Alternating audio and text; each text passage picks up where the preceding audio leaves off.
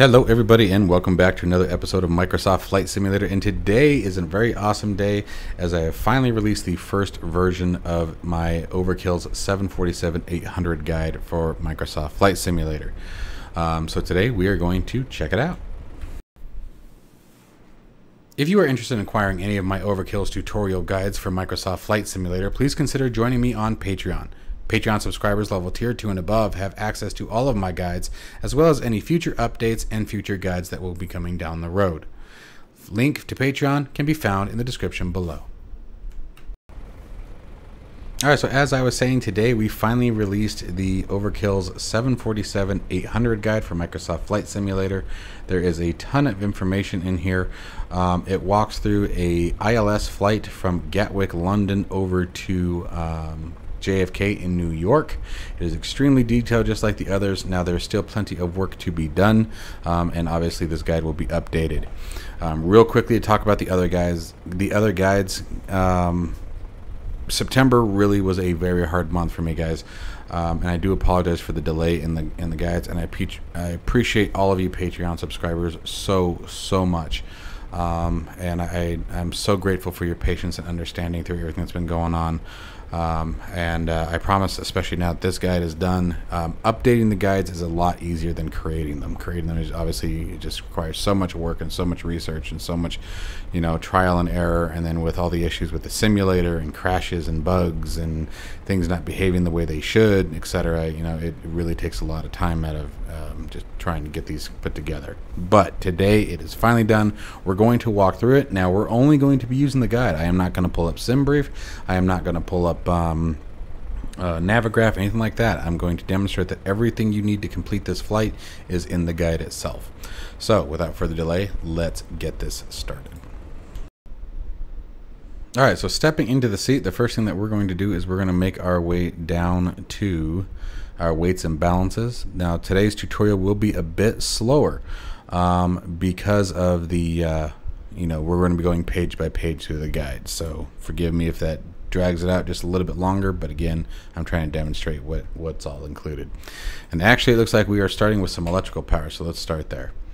So the first thing we want to do is we want to make sure our parking brake is set. Parking brake check. Yep. And then we're going to come up top. I'm actually on the wrong page. Just go up one. There we go.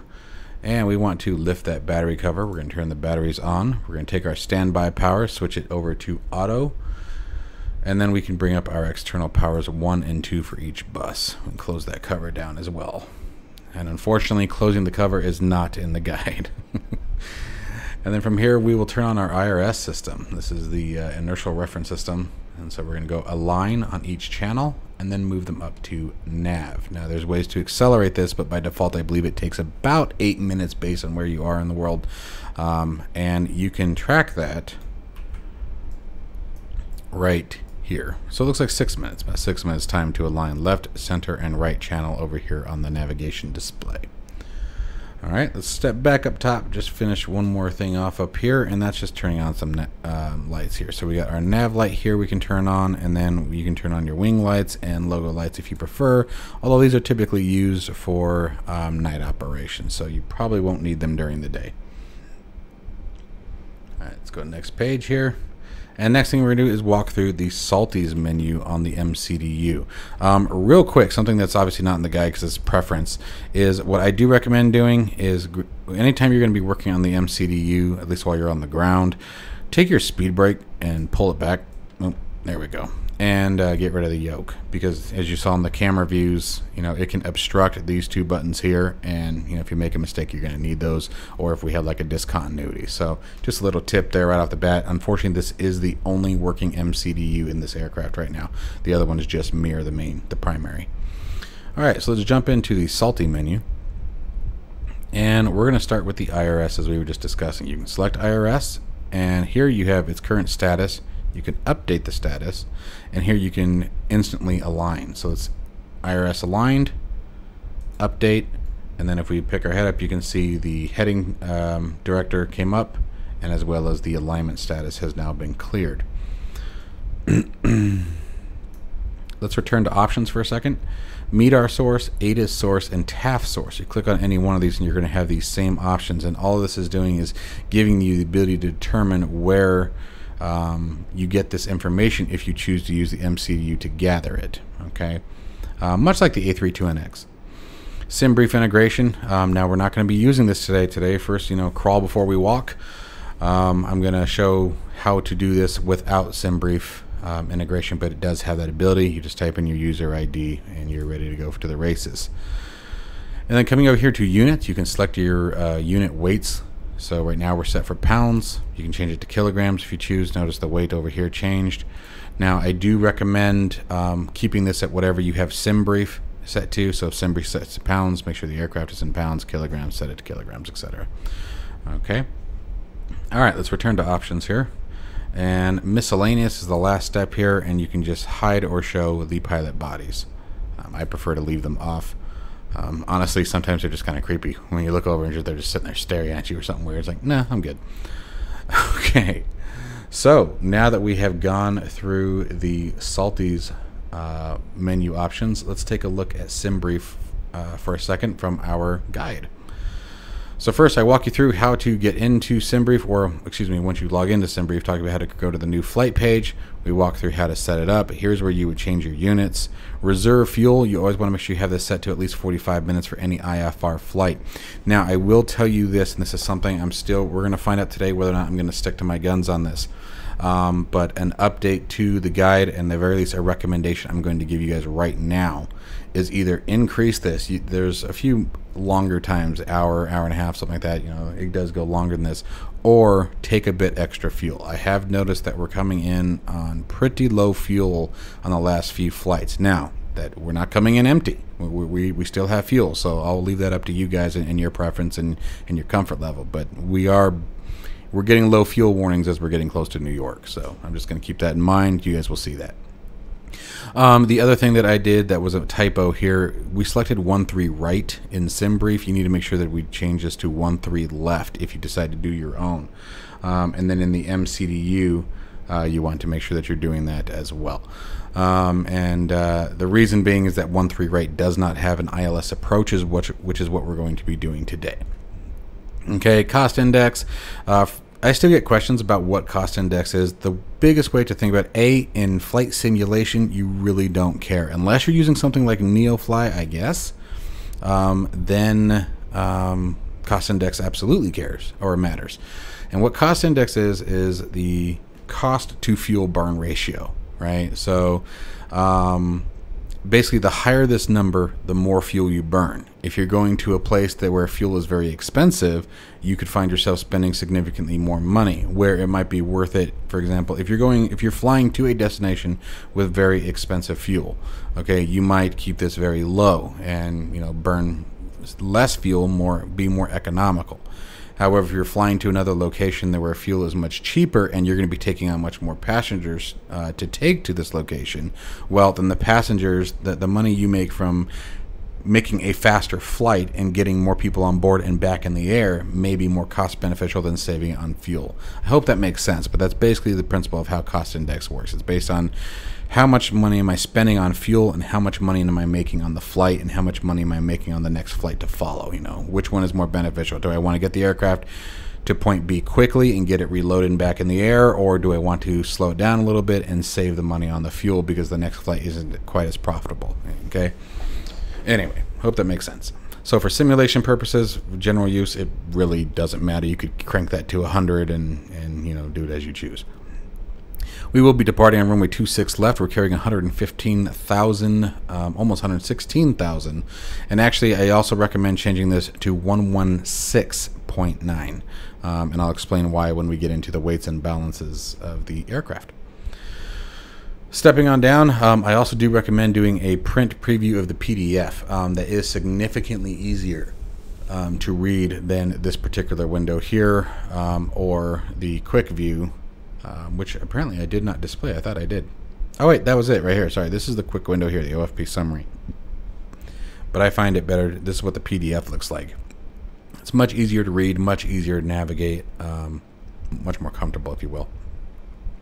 All right, so now let's get into weights and balances of the aircraft. All right, so setting up our fuel.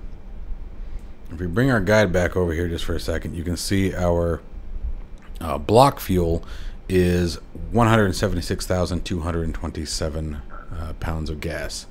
So let's go to our fuel page and let's load her up. Am I going the wrong way? I am going the wrong way.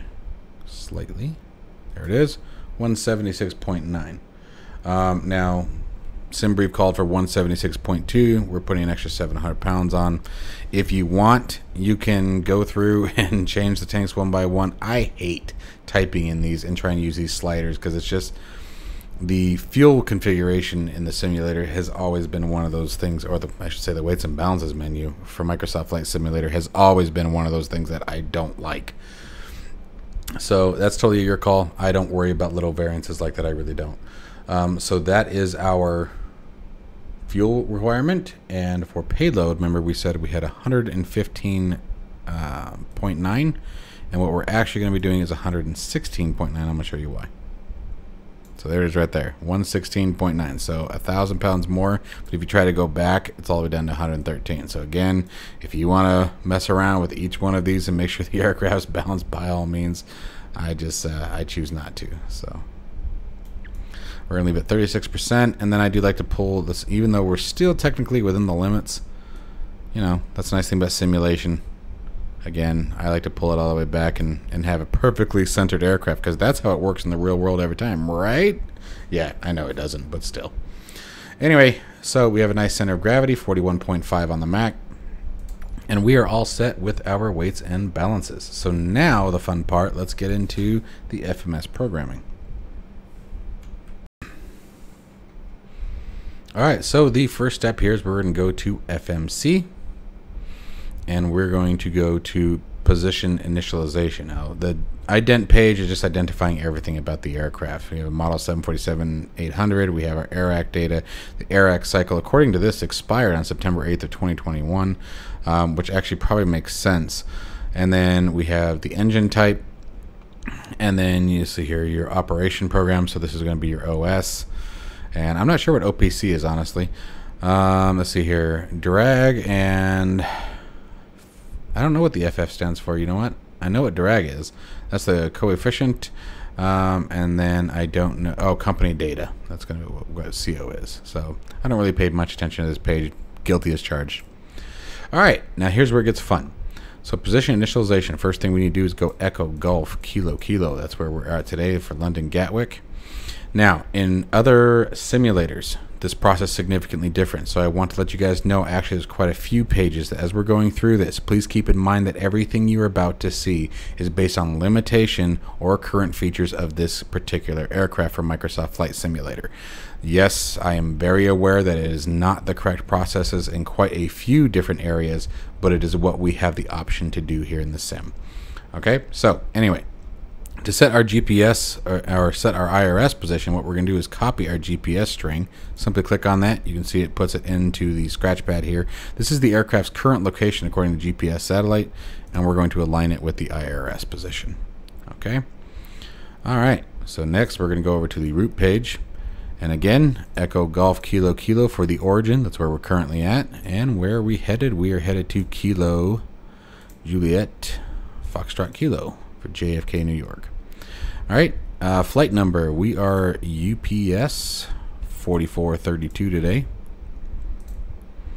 And I believe we are ready to go over to the departures and arrival. All right, now it's going to always start you with departures. So what we're going to be doing is following our flight route here, and all of this is in the guide. I just don't want to waste your time by bouncing the screens back and forth. But even screenshots of the SimBrief route itself is in the guide. We're going to be using the Nvme 1X. Now, there isn't a transition for this because it is already built into the flight plan. So it is actually part of the SID itself, and there's only one option for an exit transition. So that's why there's nothing here. Runway 26 left is what we're going to be using today. And we're going to hit execute. Once we've hit execute, we're going to switch over to route again. And now we're going to move over to the next page. First thing, VIAs basically are all your airways, SIDs, and stars. Okay, Remember, airways are nothing more than, the best way to think about it is the freeways of the sky. Okay, so you have your freeway number on the left and your exit routes on the right. Okay, so exit ramps if you want to think of them that way. So let's pull up that flight plan. Get down to the right page here.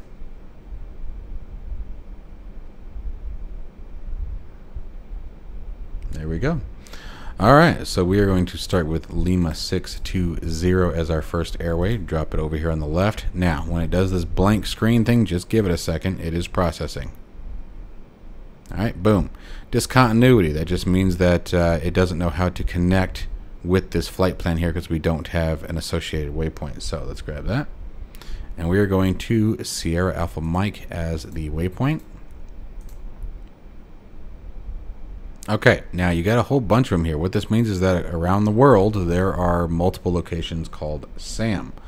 So let me show you guys what we're going to do here. We're going to bring this page down here, and what we do is we scroll down to the detailed route. You know what? I will show you this. Let me pull up that flight plan. I actually have it in PDF already. I want to show you guys this. So here's the PDF that this, and there are screenshots of every section you need in the guide, but the entire PDF itself is not there. What you want to do is scroll down to the detailed route. This is our detailed route here. And we're going to find SAM. There it is right here. And what you're looking for is here. The Southampton coordinates. Okay, these are your longitude and latitude coordinates. And that's what we're looking for. And that's going to be this one right here, this second line. A lot of people like to operate, well, it's going to be the closest one to you. Don't do that. Verify the coordinates. Okay? Or you might find yourself in a part of the world you didn't mean to be on. Alright, so got that one in there, selected, all good to go. Let's continue on with our flight plan. Next location is Uniform November 866. Drop that in. Oh, what did I type? Did I type something wrong? Oh, that was my fault. Helps when you don't skip one. So again, the reason why I did that is because I tried, there's another one that goes before that. And so me trying to put that one in there, it didn't know how to connect those locations. It couldn't do that. So we're going to go M195, Mike 195, and we're going to Lorku. And then again, I don't know if I'm saying these right. I don't know what their actual things are. I'd have to go and look at the detailed route. All right, and let's see here. Now we want the Uniform November 866. Dropping that in. Again, sometimes it takes a second. Boom. And we're going to Gober. And drop that guy in there like so. And the last one is Uniform November 484 for this page anyway. And we're heading over to Reggie. Ciao. Okay, so now at this point it gets really easy to enter in the next part is. So we're going to move over to next page. And let me bring the guide up here. Now we're going to enter in these directs. Okay, now direct, you know, with the airways, for those of you who don't understand, with the airways we fly a very specific route. Like I said, it's just like driving on the freeway or actually driving on any of the roads. You can't just go to point. If you want to go to Circle K, you have to follow the streets that take you to Circle K. Okay, flying direct, we're not going to take the streets of Circle K. We're going to point the nose directly at Circle K and fly straight at it. Okay. Now to do that, in the Boeings are very, very easy. You don't have to type direct. You just simply type the waypoint you're going to and put it on the right hand side, and direct will automatically populate. So it makes it really easy to do these. Supri is the next one. Then we're jumping on to another airway, November 116 Alpha. Drop that in there, and we're going to Tusky.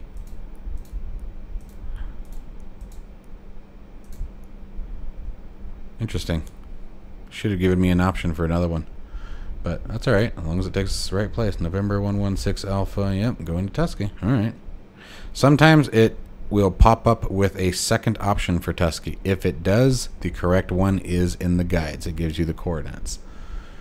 And next, let's see here. We are going direct to Plim. We'll drop that one in.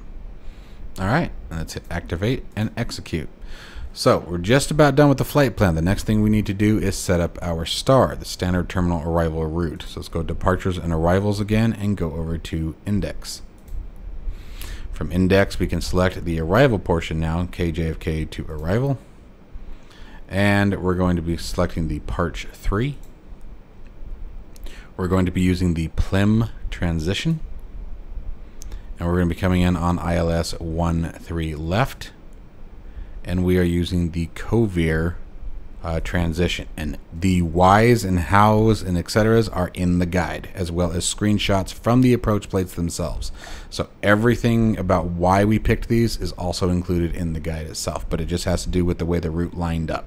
Okay, so basically what we're doing is we're flying our route. From our route, we're going to go to Plim. It's our last one, if you guys remember, on our waypoints. And what that is, that's the transition onto the Parch 3 star. Then from the Parch 3 star, the last waypoint we're going to be traveling down to is Covier.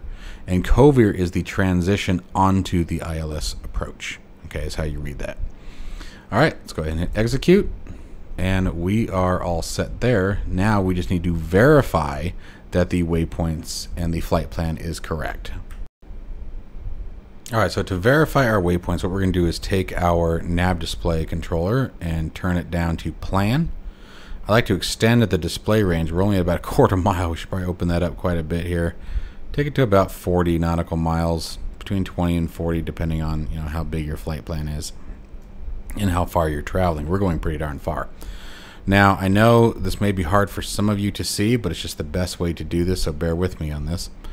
We're going to go over to the legs button here, the MCDU menu option, and then we're going to use this step key. This is the LSK is what these are called, by the way, line select keys. So the step LSK, and we're going to step through, and what we're looking for is any discontinuities. We're looking for any really weird waypoints that maybe backtrack us a very long way or just look like they don't belong in the flight plan, something that takes us in the really wrong direction for a minute. Okay. So far, everything's looking really nice. There's Tusky. Go into Plim. PVD. Trait. Parch. CCC. Rober. Alright, sorry about that. Cut off. The sim crashed. Yay! Weird. It hasn't done it there before. And ironically enough, as I was re-entering the information, of course, this time the Tusky waypoint did ask me to choose a location. There's two different options. And again, the correct one is listed in the guide. So let's go back through the steps, because I can't remember exactly where I lost you guys. But let's go step. So again, we're looking for any route discontinuities, which would be a break in the flight plan. We're looking for waypoints that take us maybe way out of where we want to go. Just things that don't belong. You're looking for things that just don't look right. Any vectors, because we don't have a way to enter vectors at this time. Vectors are requests typically that will come from ATC. It's exactly what it sounds like. ATC will give you the vectors to a specific location, like that one right there. So let's zoom in. Oh, wrong way. I'm like, what's going on here? So it's from the JFK waypoint, because you have, here is the actual runway. Okay, so here's, well, actually the runway's right here. There's 1-3 left. Okay, so we've got a runway up there, and so this is JFK waypoint. But right after it, we have a vector. Okay, now a vector is, as I was just about to say as we saw it, oops, wrong button. It is a, basically it's waiting for coordinates. Okay, so at this point you would normally, let's open this up a bit, be vectored onto the approach. So this is when ATC would come on and, UPS 4432, make your heading, I don't know, 270, whatever, and then they would tell you make your heading, 180, whatever, right? They're going to vector you around. When they're vectoring you, they are guiding you around. All right, now, I don't fly with ATC, at least not the in-game ATC. I hate the in-game ATC. I think it's crap. And I've voiced that many times. But kind of tell us how you're feeling, Mike. So what we're going to do with that vector is we need to delete it. We need to get rid of it. Okay, and then we can hit execute. And now what we should see is that we're going from JFK down to Covir. This is our transition point, remember, onto the approach. And we'll come around. All right, so, and there are things you can do. It's really your preference. I mean, it depends on how realistic you want to get with this. I'm flying under the simulation that ATC doesn't exist and that they are actually having us fly the full transition. Very oftentimes in real world, you know, you'll actually have ATC take much of this out. You know, that's where those, again, those with where those vectors come into play. You know, they'll be like, you know, you may be planning for this entire route, but ATC, if they find a pocket right here that they can stick you in, they're going to have you turn and get in there. You know what I mean? Especially at a busy airfield like JFK. So anyway, we're going to be flying the entire route today, though. So flight plan is complete. We're good to go there. Now we just need to see about setting up the rest of the MCDU. Sorry, I had a brain fart. All right, so now we need to talk about configuring the rest of the MCDU. And from here, it goes a lot faster, which is the nice part. So the nice thing about the way that the MCDU works on the Boeing is they're much easier to navigate. You have a couple different options. You can go to initial reference, which gives you literally a list of everything that you've been doing, or it sort of goes page by page. For example, we've already done position, remember? We can go to route, okay? And then from route, we just finished that one. And from this page, we can go now to performance initialization. Sort of just like a book. You just flip it from left to right. All right, so cruise altitude. We're going to be flying at 380, and again, remember, all of this information is in the guide. Tells you where to get it, how to get it, why you're doing it. Cost index, we're setting it for 40 today, and reserves are at 14.4 thousand pounds. Okay, and that's the performance initialization page. Let's move over to the thrust limitation. Thrust limitation is taking an assumed outside air temperature and derating the engines. There's multiple reasons to derate the engines, and derate is exactly what it sounds like. We're taking the engine's maximum performance and reducing it. We're telling the flight computer, I do not want you to go above this engine power. Now, one of those things in the real world is obviously wear and tear, okay? It reduces the heat, reduces wear and tear, increases the service life of the engines, and obviously saving the company money at that point, sort of similar to cost index, right? Same principle as saving fuel. You know, they're just trying to find ways to save money. Another big one, believe it or not, and I remember years ago when I first heard about this, I was sort of shocked, is sound. And these are sound ordinances. Airports, there are certain airports you're not allowed to have your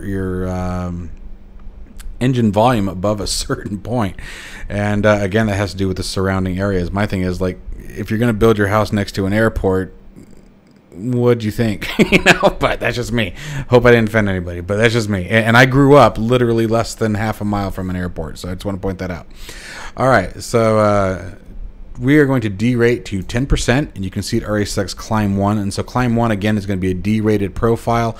Takeoff, derated profile. So we're reducing its maximum output by 10%, and so that's what we're seeing here. 87.9% engine power is the max the engine is able to use to the N1 power, right? So our takeoff power. So the engines will not exceed 87.9% as long as auto throttle is engaged.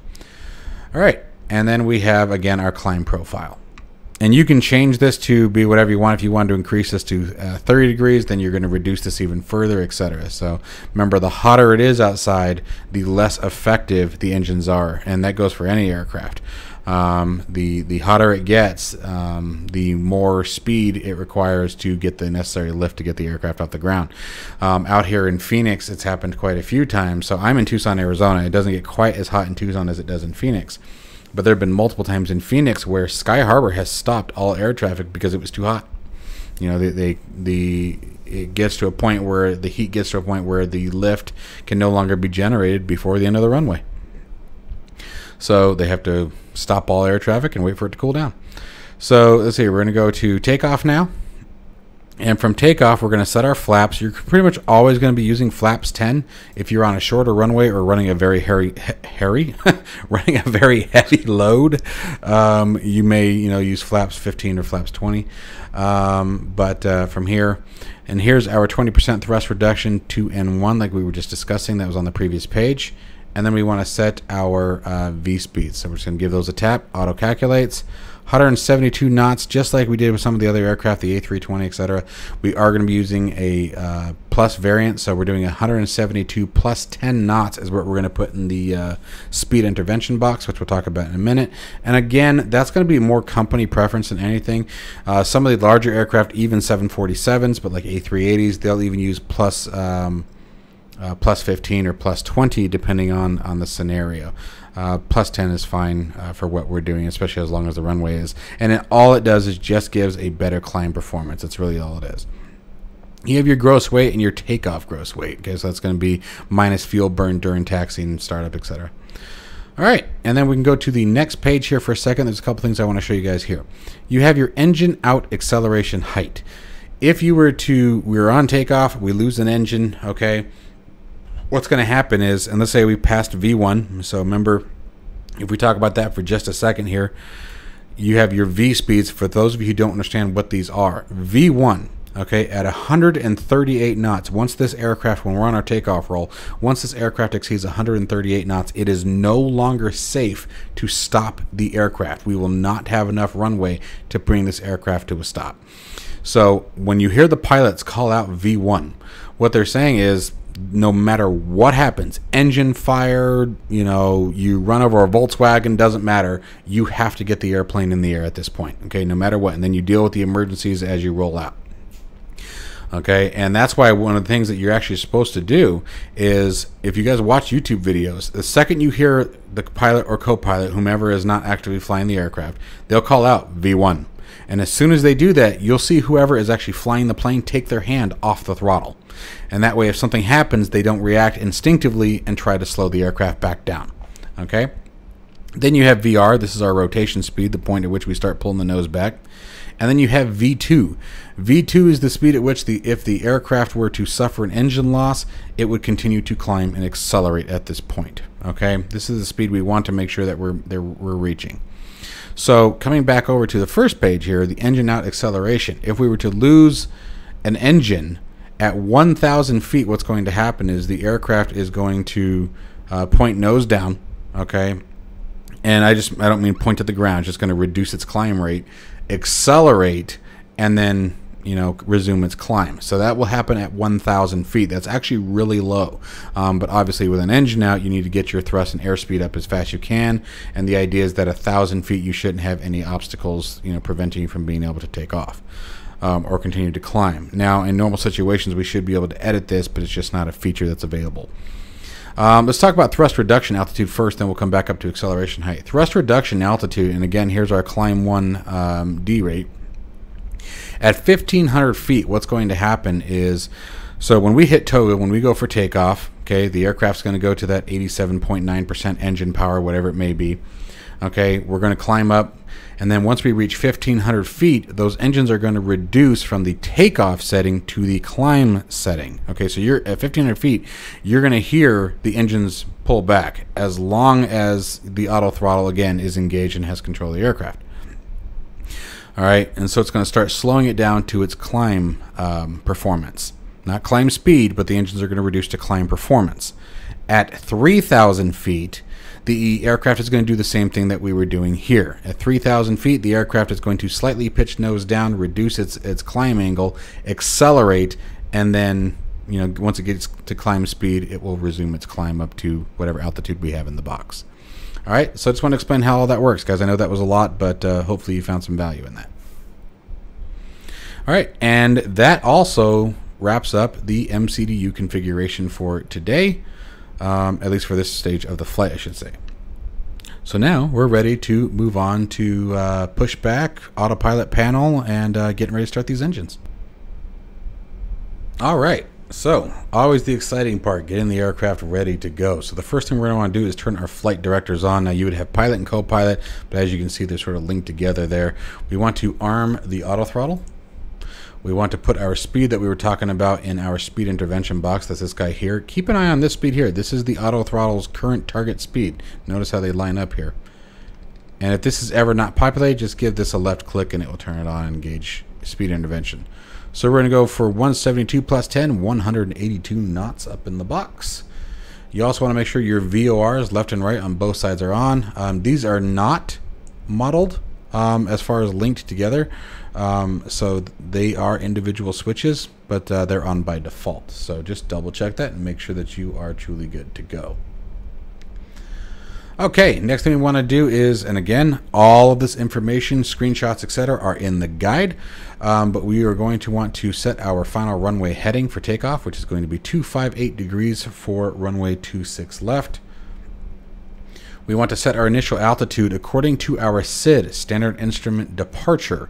We are restricted to 4,000 feet until we reach Nvme. So we're going to take our altitude target and bring it down to 4,000.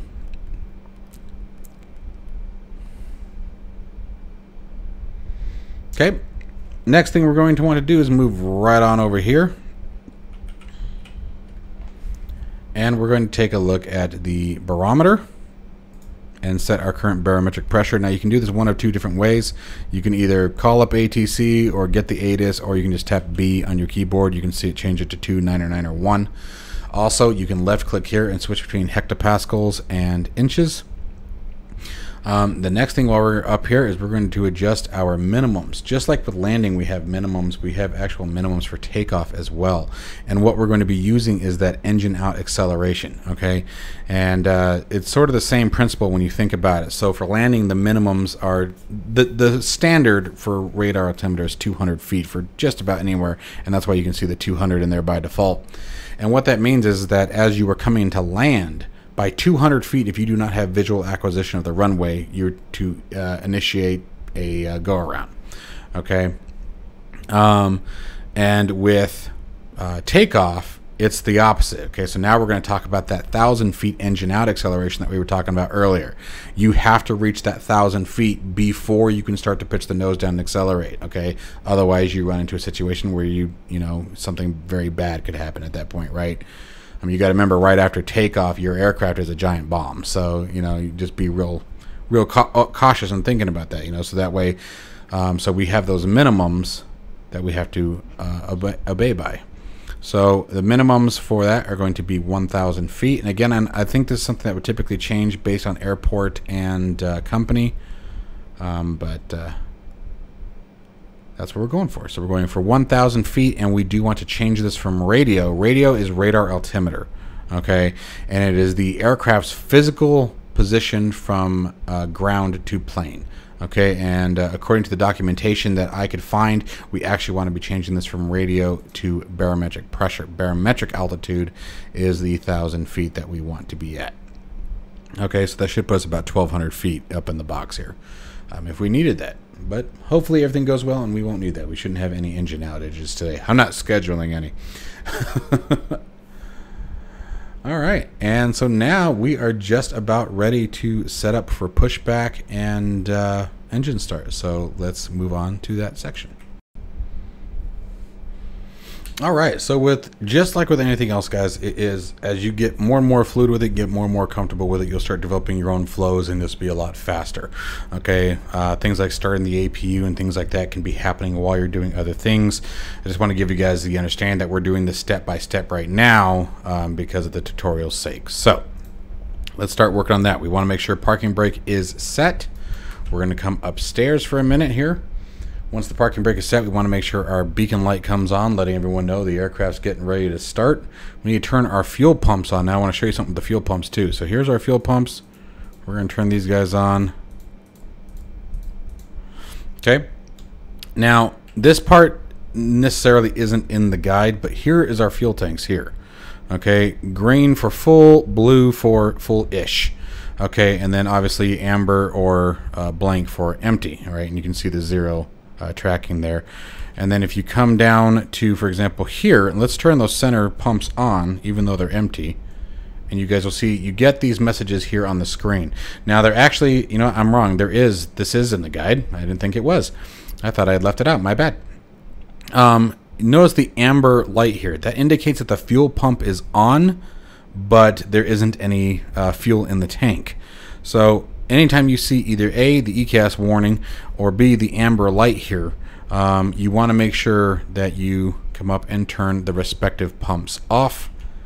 And oops, you can see now they are once again clear to white, and the ECAS display has cleared of any error message. So I just want to show you guys that real quick. So with fuel pumps on, we can also now turn on the APU. So we're just going to go on, and then to start, it'll automatically rotate back to the on position. Now, the drag here is that we can come down here, and from the eCam display control panel, you can select engine, or stat, excuse me. And from stat, you can see we have an APU line that should be reading the APU performance. You know, as the APU starts to warm up, it has its own N1 and N2 compressors. As the N1 and N2 compressors, we should see exhaust temperature rising, oil quantity, etc. Unfortunately, as you can see, it's not modeled. So what you're going to be looking for to let you know that the APU is up and running is this right here.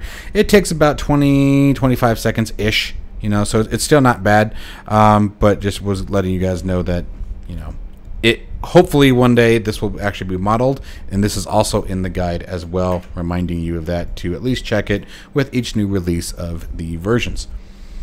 Alright, so the APU is now on and running, and at this point, oh yep, that's where I walked through everything. Cool. So we're going to come up top, and we're now going to bring up our APU generators, and with that we can turn external power off. And normally at this point, as we're beginning to push back and getting ready for engine start, we would be shutting the packs down. Unfortunately, as you can see, it's not modeled, but I do have it in the guide, as hopefully this is something that will come up, because I think it's a big one, and it's kind of fun turning things on and off. I don't know why, it just is. All right, so let's go ahead and get the pushback rolling. Alright, so just to be clear, there isn't any pushback construction in the guide. And the reason why I left it out this time is A, the Microsoft Flight Simulator has its own default pushback service, and then there's just so many others. Pushback Express, you have the toolbar pushback, what was that? Pushback Helper. I mean, there's just so many different utilities you can use for pushback. I didn't want to pick any one, so this is assuming that you guys know how to pushback. If not, there's a ton, or you can watch this. So to start our pushback, we're simply going to click on the toolbar pushback and hit start pushback. To ground. This is ground. Stand by. I really like this one, by the way. This one's cool.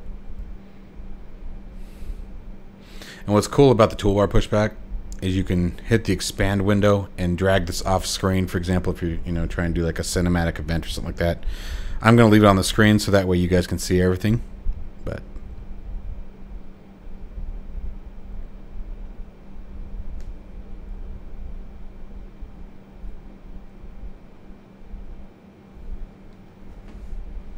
Okay, sir. The bypass pin is installed. All doors and hatches closed, and all ground equipment is removed. The parking brakes are set. You may lift. Parking brake set. Lifting the aircraft.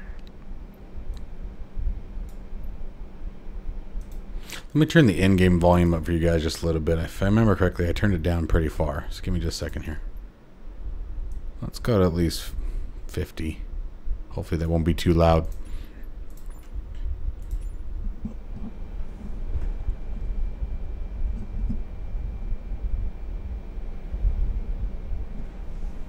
Alright, that should still work.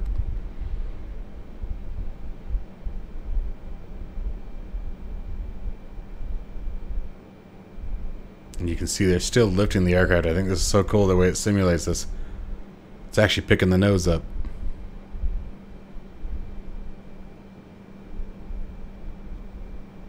Kind of wondering how high he's going to pick it up, but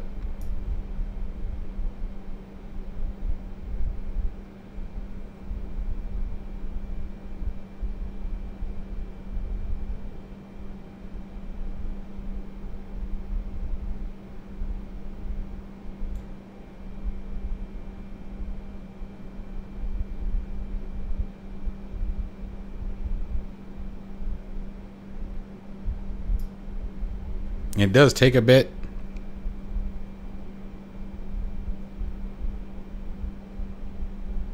We can also select which direction we want to go, and that would actually be helpful of me to tell them. Cockpit to ground. Go ahead. We are cleared for start and push. Parking brake set. Okay, cleared for push start. Please release parking brake. All right. And so you can either click the button up here, or you can just come down, release your parking brake. Brakes are released. Commencing pushback. You can start the engines in sequence.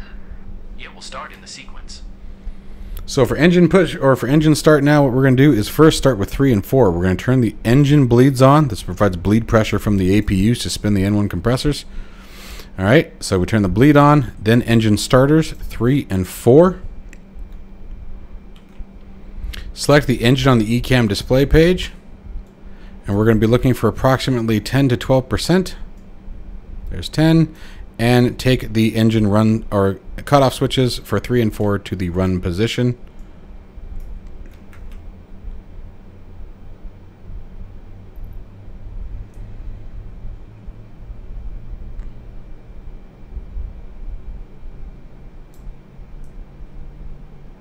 You can slow the tug down because that was a little ridiculous there. Like going Mach 4. Now, the other thing that is in the guide that unfortunately I did forget, and I don't know why I do this every time. I don't know. I looked right past it. Is we didn't set our transponder. It's very early on. So you want to make sure that we simulate. We got our transponder code. So we're going to simulate 3, 2, I don't know, 5, 4. It doesn't really matter. And then set the transponder to transponder. And from here, we have turned the aircraft too much. So that was my fault looking down. I got distracted with the transponder. We can stop the pushback. Pushback completed. Please set your parking brake. Set that parking brake. Parking brake set. Parking brake set. Lowering aircraft. So again, my apologies for the transponder. Ground. It is in the guide. Okay, sir. Cleared to disconnect.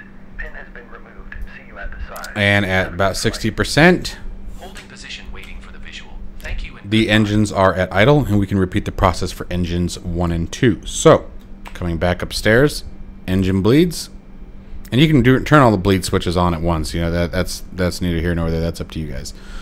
And then starter switches for 1 and 2.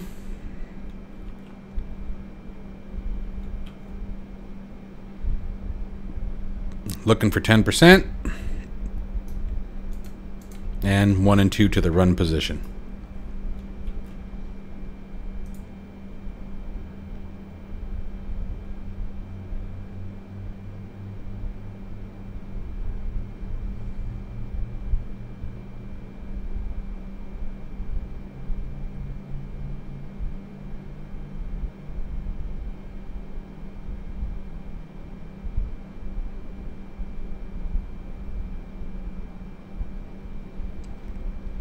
And while we're waiting there, we can come upstairs, set our anti-ice to auto.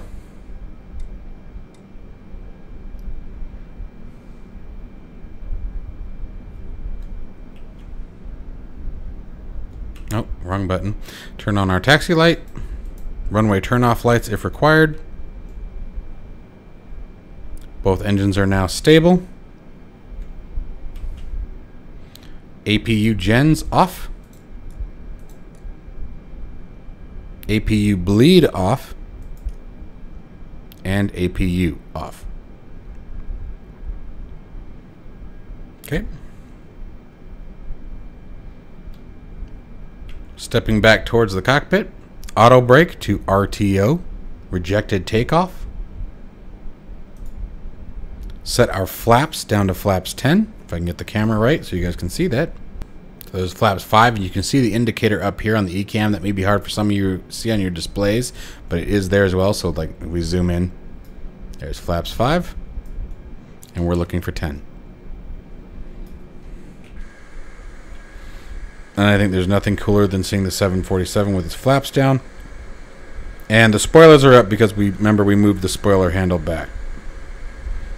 I love the slats. The slats always look cool. God, that's a big plane. Anyway, even the simulator. Huge plane.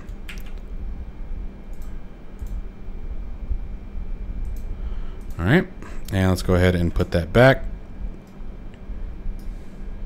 All right, so brakes are set, flaps are set, APU is off, APU bleeds are off, transponder is set, anti-ice is set, taxi light is on, flight directors are set, initial altitude set, initial speed is set, and runway heading also locked in.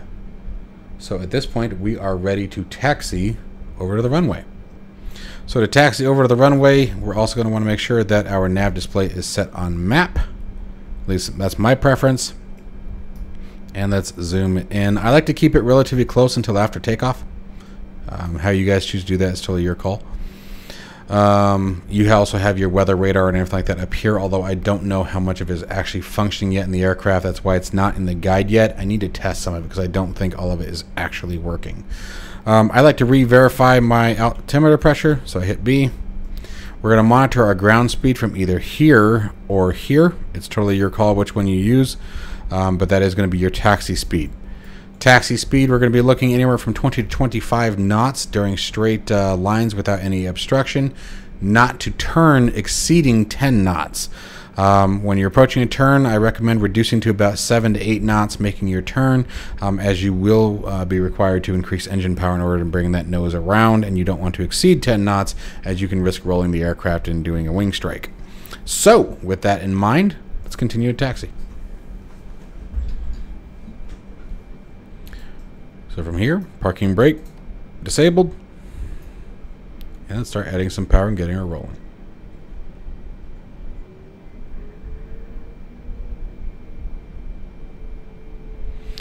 While we're on taxi, I'll talk to you guys about a couple keys I do recommend you guys binding for the 747.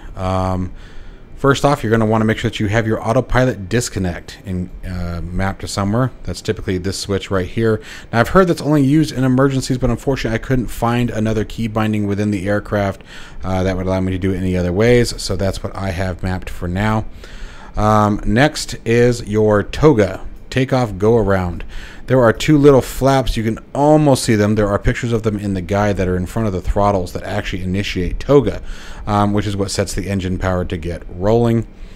And then finally, the auto throttle arm switch. I do recommend having that mapped, as it is something that you're going to want to be able to disengage on approach without having to grab your mouse and reach for the actual controls. So I will recommend having those mapped, obviously, as well as something to control your flaps, something to control your landing gear. Those are the biggest ones. Anything else, if you happen to forget, it's not going to be critical for simulation purposes, but any of those ones that I mentioned may give you a hard time. Now, when turning this thing, I will tell you right now that you have to almost use differential braking. I don't think that's necessarily accurate. I think that is a flaw of the simulator. As you guys know, many of the aircrafts, the nose wheel steering is far, far too light and just not very accurate at all. And I think this is another one of those situations.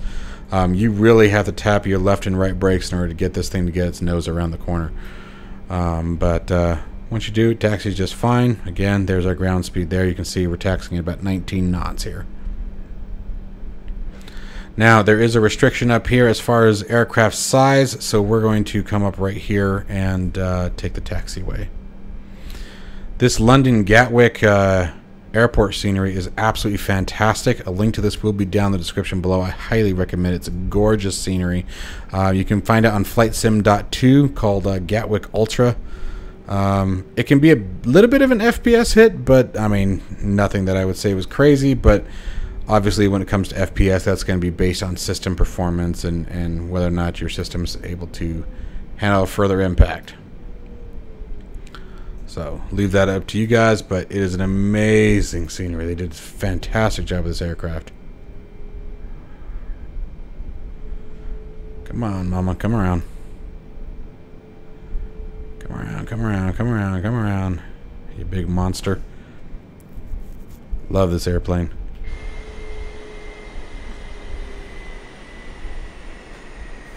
Oops.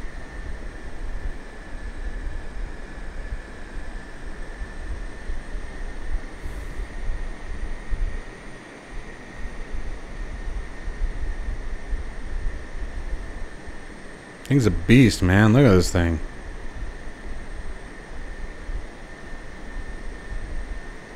Hello, beastie. Well, that was weird. Ah, I got a nice crosswind today. That'll be fantastic.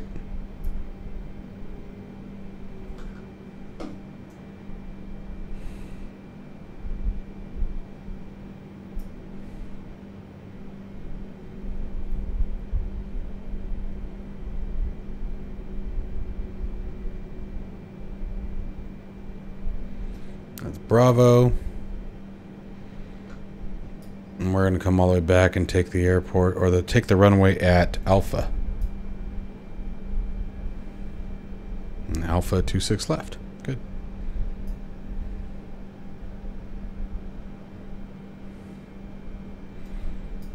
We'll be fine from here. We don't have to go all the way to the back.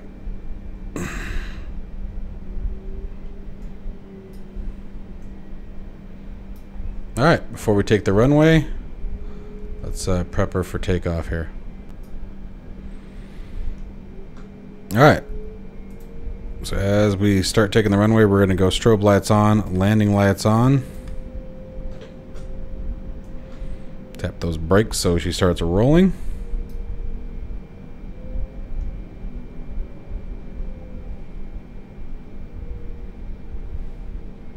Come on, turn, honey. We want LNAV and VNAV armed.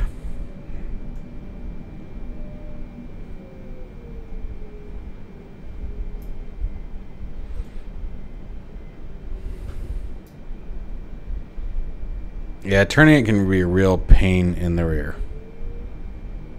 And again, it just... I know it's a gigantic aircraft, don't get me wrong. I'm not trying to dispute that. I think it has to do just with that nose wheel insensitivity that we have with the default aircraft in Microsoft Flight Simulator. None of the aircraft by default, their nose wheel steering is just terrible. I don't understand why that's not something that hasn't been fixed. Like, you can't turn these aircraft. I don't know why all of the aircraft, have to turn like it's a train. Okay. So, let's talk about where we're at here. So, we are ready for takeoff here. We're going to be looking for 50% RPMs on the engine. Once we get to about 50%, we'll release the brakes. We'll engage toga, at which point the auto throttle will take over. Look for a V2 speed of 182 knots, our target speed, I should say. At V1, we'll get the call out, which is very nice. I do like the audio in this. We'll get a V1 call out. Rotate. We will slowly begin rotating the nose up to 15 degrees nose high. Verify positive rate and altitude. Gear will come up, and then we'll be monitoring for our thrust reduction callouts and altitudes. Remember, 1,500 feet, we should see the engines roll back a little bit as it goes to its climb performance. And then at 3,000 feet, flight director should instruct us to pitch nose down for acceleration. We'll maintain control of the aircraft probably till about 3,500 feet. Now, another thing I want you guys to be aware of is we are in Europe. And so I believe our transition altitude today is 3,000 feet, 6,000 feet. 6,000 feet, I believe, is what it is. So we will be monitoring for that. Don't be waiting for your 18,000 feet. At 6,000 feet, we'll be tapping the standard pressure here on the barometer to switch us back into standard. It should say STD, which is 2992 for our altimeter. We'll be maintaining 4,000 feet until we get to Nvme, which is our altitude restriction. Once we reach Nvme, we'll then be clear and free to navigate all the way up to 38,000 feet, which is our cruise altitude. And everything should be good. We'll be watching for the flap callouts over here on the speed tape. We will see flaps 10. At flaps 10, we still need to be at flaps 10. We will see flaps 5. And when we see flaps 5, we need to reduce flaps 5, flaps 1, etc. So we need to make sure that we do not bring the flaps up until we see the indicators on the speed tape. I know that was a lot of information, so at this point, guys, let me just get us through it, and off we go. So, holding the brakes. Looking for approximately 50% on that engine power. Everything's stable. Releasing the brakes. Engaging toga. You can see thrust reference popping up here on the primary flight display. Pitching slightly nose down till we get to about 80 knots. Airspeed alive.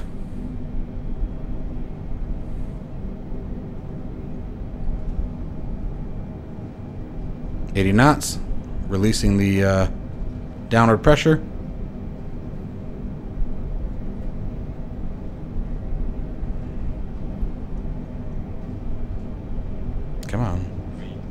V1, hand off the throttle.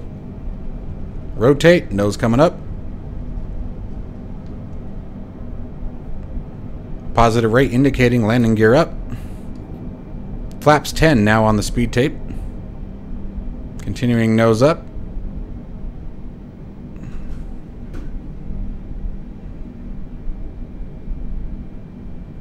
Managed speed has now taken over. You can see speed target has changed. There's our 1,000 feet minimums that we talked about earlier. And at this point, we're just following the nav display. There's the engines rolling back. There's our thrust reduction altitude, following the flight directors down. Remember, I told you it'd be pitching nose down, so it can accelerate.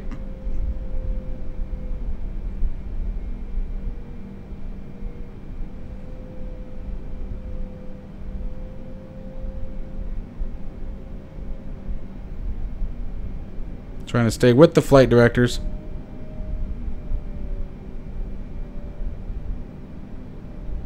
And at this point, you could totally engage Command 1 on the autopilot if you want to engage the autopilot. But this is kind of the fun part to fly, to be honest.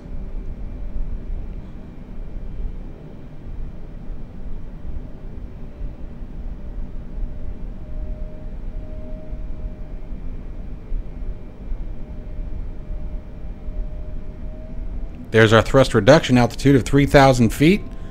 So look, notice we're pitching way nose down now. Aircraft starts accelerating like crazy. Approaching flaps 5. There's flaps 5. Flaps coming up. Looking for flaps 1 here in just a second. Flaps 1. Flaps 1. And pitching nose down again. It's going to be due to altitude restriction. And flaps secured. At this point, we'll go ahead and engage Command 1. Autopilot now takes control of the aircraft. It's her plane now.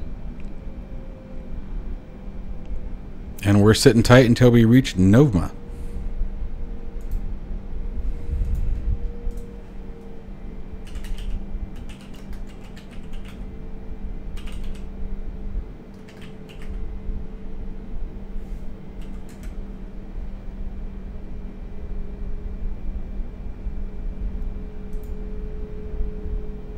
And I do believe I have a typo, by the way, in the guide that I will be fixing, guys. In the guide, I have transition altitude at 3,000. That is a typo, as the 6 key is right above the 3 on the numpad. Sorry, I did not catch that. That was my fault. I tried to reread each page, but by the time I was done typing this thing, guys, mercy, I was seeing all kinds of weird stuff. Yep, I have it written as 3,000 feet. So I am changing that as we speak to 6,000. Oh my gosh, I did it twice. I'm guessing the first time was a typo. And let's see what else we got. All right, saving that. Mercy.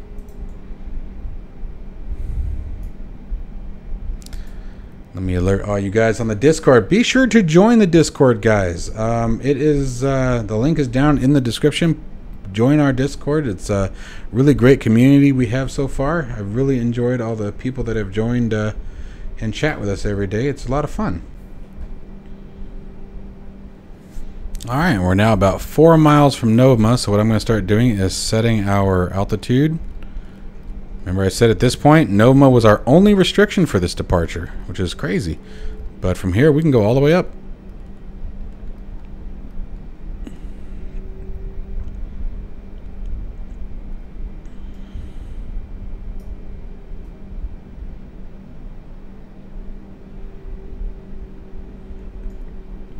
And from this point, we'll make sure the spoilers are disarmed. Make sure the auto brake, it should automatically turn to off, but always double check it. And we can turn the taxi light off. Give yourself time to learn this stuff, guys. Give yourself time to complete this stuff. Remember, you don't have a co-pilot. Normally, there's 2 people flying this aircraft for that reason, so you know, if you don't catch things right on time, don't beat yourself up for it. All right, we've cleared Nvme, so what I'm going to do is just give this altitude selector a tap. Thrust reference comes back in the box, and the engine should return to climb performance, and the aircraft should begin to climb up.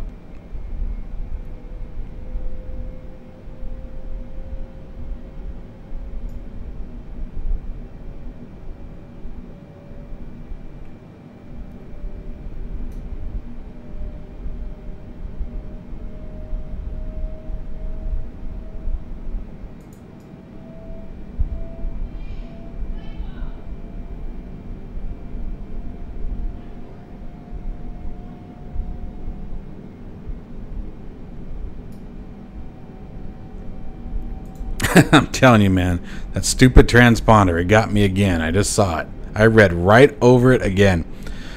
All right, so we passed 6,000 feet. We want to hit standard there. That switches us up to the 299 barometric pressure. And now let me show you guys the dumb mistake I made with the transponder again.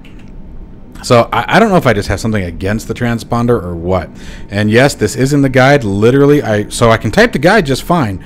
But apparently in execution, I just don't like transponders. So before we took the runway, we needed to change this from transponder to transmit and receive for the TCAS system, the traffic cautionary avoidance system. So that's the only thing that we missed. Before you take the runway, change the transponder from transponder to TARA. I do it, and I do it constantly. Like I don't even have an excuse anymore. Like it doesn't matter what aircraft it's in. I forget the transponder almost every time. I think I just have like some sort of, you know, an unknown hate for them. All right, so we've passed 10,000 feet at this point. Lights can come off. We did that. Okay, I was making sure it actually did turn on.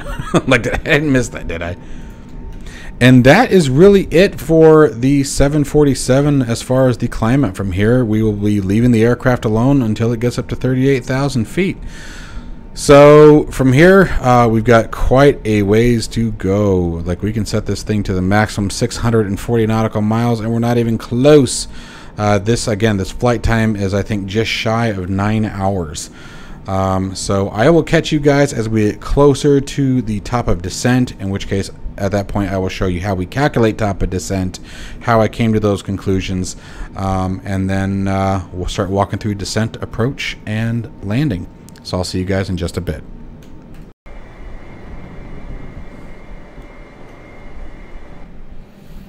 Alright guys, so we are getting close enough now where it's time to start thinking about our descent. So let's go ahead and get rolling. By the way, here's that low fuel warning I was telling you guys about. That's still perfectly fine. If we click on our fuel page here, there it is. You can see we're still looking very good. All the blue still indicates fuel, green indicates fuel. We're doing all right. But now let's talk about how we're going to calculate our descent. So for this we are going to need a web browser. And again, all of this information, as usual, included in the guide step by step. But we're going to use something very simple called top of descent calculator. And all we're going to do is we're going to take our current altitude, 38,000 feet, and our end altitude. Now to find our end altitude, I am going to bring up Navigraph charts, guys. I feel like it's easier to show you than going page by page through the guide. But again, all of these screenshots are in the guide. It's just easier for me to explain it, I think, using Navigraph charts directly from the application. So what we're doing here is, let's take a look. You can see here's our arrivals for JFK. We're coming in on the Parch 3. I'm talking quickly because I've got quite a bit to cover really briefly, and with not a ton of time. Remember Tusky? We were talking about Tusky as our waypoint. That was the last waypoint on our route, and then we were flying direct to Plym. Okay, Plym is our transition point onto the star. Okay, which the first waypoint in the star is going to be trait that we're going to be hit. It's really important to pay attention here. We are required to be at flight level 240.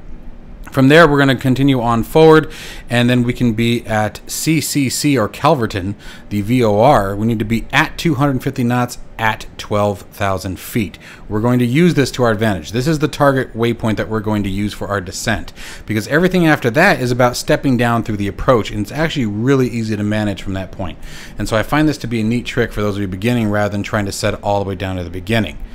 Okay, you can see we're about 160 miles there, CC right there, so that's why we're moving pretty quickly. All right, so our ending altitude, we said, is 12,000 feet. Okay, our speed, start speed, we're going to look at our indicated 270 knots. So we'll actually call it 271, that's what we were at. Our end speed, remember at 12,000 we're required to be at 250 knots indicated. Wind, you can calculate if you want. That requires a bit more calculation to get your average wind speed. I don't worry about it. This is going to give you a rough estimate of where we need to begin. Okay, so using a 3-degree glide slope, which is very, very common. Vertical speed, if you choose to use it, we're going to be using managed speed mode, but vertical speed would be approximately 1,380 feet per second, or per minute per second, holy crap, per minute. And we want to start descending at about 85 nautical miles away. So we know that to get to CCC or Calverton, the VOR, at 12,000 feet, we need to descend when Calverton reaches right about here, right about 85 nautical miles. We need to make sure we've started our descent. So we have our descent planned out. We know where we're going there. We know what altitude our target is. Okay, now let's go ahead. But remember, trait is actually our first target. Okay, at trait, we need to make sure we do not break 24,000 feet. So we're going to throw 24,000 feet in the box. We're not going to activate it yet. We're not going to start the descent. Okay, we have to push the altitude selector in order for it to actually start descending. But we're going to get that set up and in the box so it's ready to go. Where am I doing? There we go. All right, so 24,000 feet ready in the box. Now, we got some FMC configuration we need to talk about as well. So let's go ahead and come nose down. Now, this is where this damn thing becomes a pain in the butt, so really be careful, otherwise you're going to fight this. And you can move forward, change the camera angles, whatever, you know, there's always ways around it. But what we're going to do is we're going to go to initial reference, and we're going to click on the approach. This is the only way that I found to actually get to this screen. So we're going to click the approach, and you can set this up later in time. We're doing it right now because we're learning, we're starting out. Do a lot of the prep work before it comes down to the moment of. That way you're ahead of the game, and you can learn the aircraft comfortably in a comfortable fashion. Now, we have two different types of landings. We have flaps 2.5 and we have flaps 3.0. I typically go flaps 2.5. You don't typically have to worry about flaps 3.0. Only 3 knot difference. You would do that if you're really heavy or landing again on a shorter runway. But we're not particularly heavy, honestly, when it comes to 747's total payload. So we're just going to select flaps 2.5 at 149. And throw it into flap speed configuration, and that will give us our reference speed. Now we're going to be landing at 149 minus 5 knots, okay? So we're actually going to be landing, when it comes time, we're going to be landing at 144 knots. All right? And the last thing we need to do is verify that we have the correct ILS frequency in the nav radio configuration. See, ILS 111.5, and this is where we're going to want that Navigraph charts again. Again, all screenshots are included in the guide. We can go to our approach menu here, and we're going to select runway 13 left.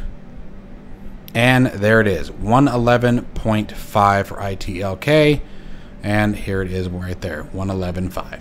Okay, so we know that our ILS frequency is already set. We have our approach speed set, our reference speeds. We have our top of descent calculated. We know when we need to descend. And so from this point, what we can do is go to progress. Okay, I like to monitor this page. This shows you the waypoint you're flying to, the one following, and then your end destination. This is your time in Zulu, estimated time of arrival. And what you can do is you can take that time from right here as well. So this is our time, estimated 21:48 Zulu time, and this is the current time. It says UTC. UTC and Zulu are actually the same thing. So you can just do your calculations by those two time frames right there. All right. And then so what we're going to be waiting for is, again, for CC to reach right about 85 nautical miles, and then we will begin our descent into New York. So I will catch you guys in just a few when we're closer to descent time. I hope you guys are enjoying this tutorial. And we are back. We are still probably about 100 miles away, but we're close enough. And because of the sake, again, of teaching, I want to make sure we also stay ahead of the game. So I'm going to go ahead and start our descent now. And that way we can stay ahead of things and make sure everything goes smoothly, and you guys can work on that in the future. So all we're going to do is give this altitude selector a left click.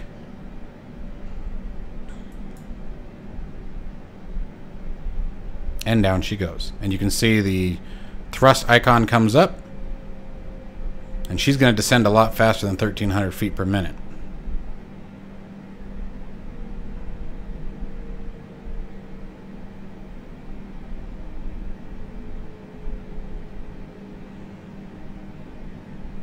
And there's the engines going to idle. We're watching that overspeed if we need to. Now we could do vertical speed and take it if it starts to get out of control. But if we need to, what we can do is open up. Yep. So we'll just open up the spoilers a little bit, help slow her down. She's descending really fast. I'm not sure why she's going like such a rocket. So what I'm going to do is do speed intervention. We're going to left click on this knob here, and let's slow her down. I want her to stop trying to hit that target. She's trying to hit that target on purpose. So let's just take her down to about 290 knots and see what we get. That should help. And this is where the VNAV, again, that's available, quote unquote, if you call it VNAV, in the 747, the default aircraft, aren't very reliable. And this is why most commonly you see a lot of guys in the simulator, such as myself, we will use vertical speed. It's a better and easier way to track it. And so let me show you guys how to do that real quick. Let's just go to vertical speed mode, because this is crazy. We are descending like a rocket. 6,000 feet per minute in a 747. That's crazy. We do not need to descend that fast. So let's take it down to, say, let's do our 1,500 feet. Let's start there. Okay. And then we can let her go back into manage speed mode.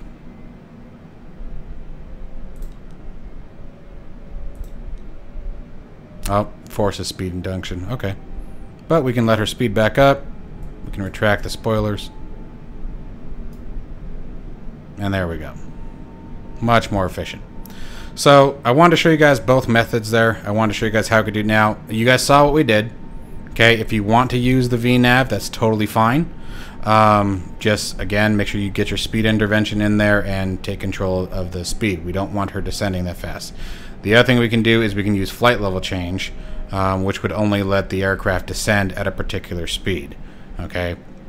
So, for example, if we wanted to use flight level change, we'd say you can only descend at 326 knots, and that would put us into a really shallow descent.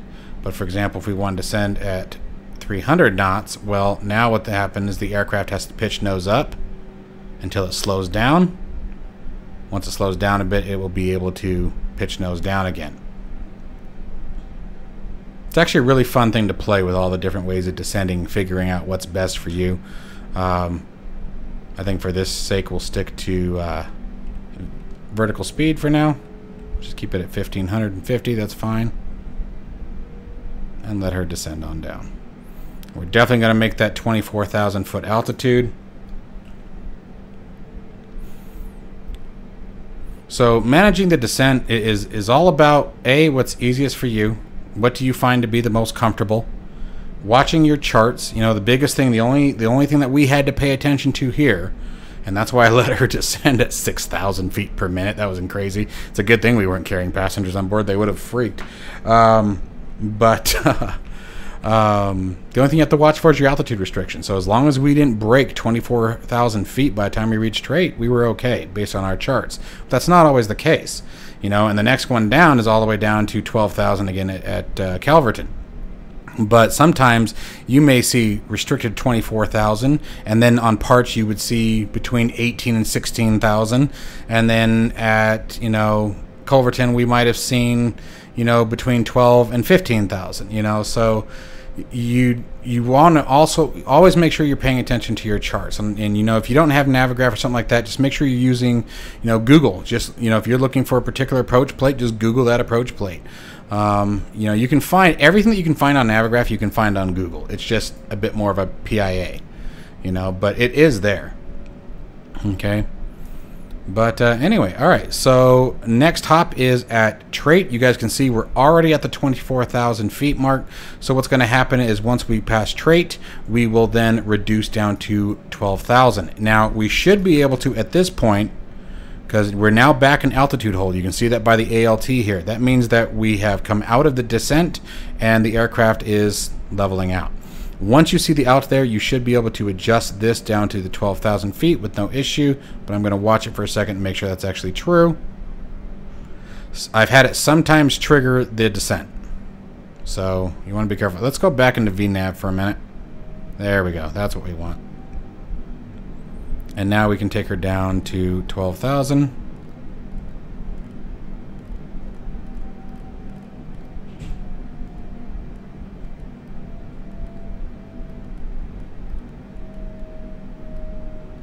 All right, perfect. Now remember, at 18,000 feet, we need to make sure we, or below 18,000 feet, we need to make sure that we set our barometric pressure again. Again, whatever your preferred method is, whether it be ATC, just tapping the B key on the keyboard, however you want to do so, just make sure you do that. And you will need to tap the standard button again to change this away from standard to actually see what you're entering as your barometric pressure. That is important. All right. But other than that, guys, we are actually looking pretty darn good, so I will catch you guys in a few. All right, so we are coming up on trait. We're 1 mile away, so let's go ahead and give that a left click again. VNAV speed now calculated. You can see that there. Thrust mode engaged. The aircraft will start to descend once it slows down a minute.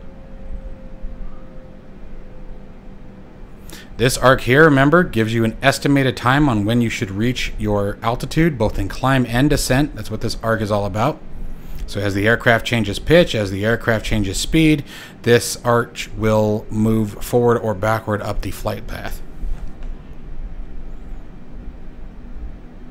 And we're only 11 miles away from Parch, and looks like we're 44 miles away from Calverton. So we're moving right along, guys. We're moving quickly.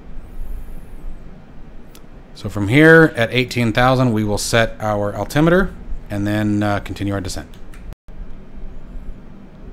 All right, so we are now getting ready to pass through 18,000 feet. I'm going to hit this standard button again. You can see now we're at 299.1 is what it has us back to what it was previously. I'm going to tap that B key. Now it's showing us 299.6. Now what I will do with the barometric pressure, and I'll try to remember to remind you guys later, I do have it in the guide, is I'll do this again at about 10,000 feet and then typically again at about 3,000 just to make sure nothing's changed. All right, guys, so once again, using the VNAV, we have reached our altitude ahead of Calverton. So, I mean, we really could have stretched that out. And so the VNAV is easier. I'm like, let's call it what it is. What I would recommend if you're going to use the VNAV, because the aircraft descends so quickly, which again, I'm pretty positive is pretty inaccurate. That part is not, that just, some of these descent rates are extreme for an aircraft this heavy, in my opinion. I could be wrong. Maybe I'm mistaken, but I don't think I am on that one. 5,000 feet, 4,000 feet per minute. That seems like what you would do to expedite a descent. But anyway, if you're going to use VNAV, use one step at a time, just like we're doing here. Set your target, then move yourself down. Then set your target, move yourself down. We're still in VNAV path. Oh, and actually, we should be good. Never mind. So now let's go ahead and... Oh, no, never mind. I was right. I was right. Come on.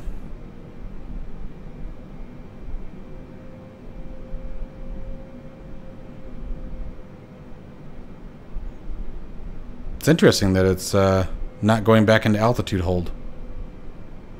So we just type hold. There we go. So now that we're in altitude hold, you guys can see how we did that. Just tap the hold button if it's ever doing that. VNAV path, that means as soon as you change your altitude, it's going to descend. But we can set us down to 9,000 feet. It's going to be our next one at Rober. That is, again, that's an exact restriction. So we can't deviate if we want to follow our charts. And here we are here, and here's Rober, 9,000 feet. Okay. But we are looking very, very good. We're on track. And I will catch you guys as we get closer to Rober. We drop below 10,000 feet. We're going to kick some lights on.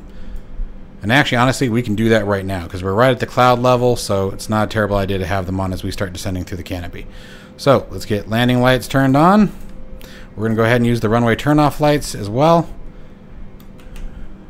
because it doesn't look like with an overcast like that, I'm guessing we're in for a surprise in New York. We'll see what the weather's like. By the way, for the sake of the guide, if the wind direction is incorrect, I will come out of live weather mode and we will configure it to make sure it matches up with the guide for a proper landing. Okay, because I don't want to go mixing things up in relationship to the guide. So to defeat the purpose of this video. All right, guys. So I'll catch you when we get to Rober.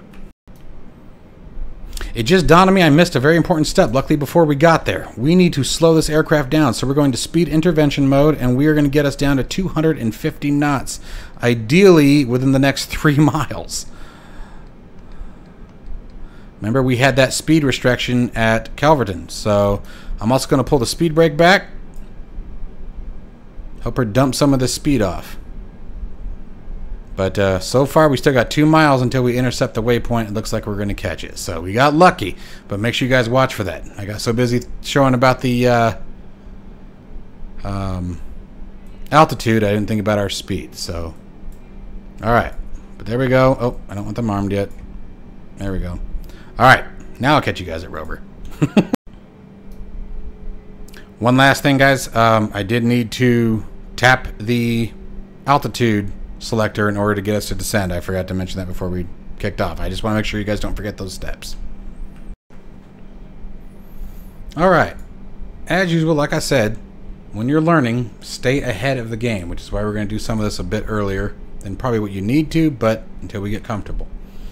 Let's take a look at our approach plate for a minute. Some things that we're going to be wanting to pay attention to. Touchdown zone elevation. This is the actual elevation above sea level of the touchdown zone itself, where the wheels will hit the ground. So 13 feet. We're doing a Cat 1 ILS, meaning that we have visibility of the runway upon approach. Okay, clear weather, basically, this is probably more like a Cat 2, I imagine, but we're fine there. In this case, we'll be fine at 200 feet, though, I believe. So we're going to be doing a Cat 1 to keep things easy. This is the decision height, or also known as your minimums.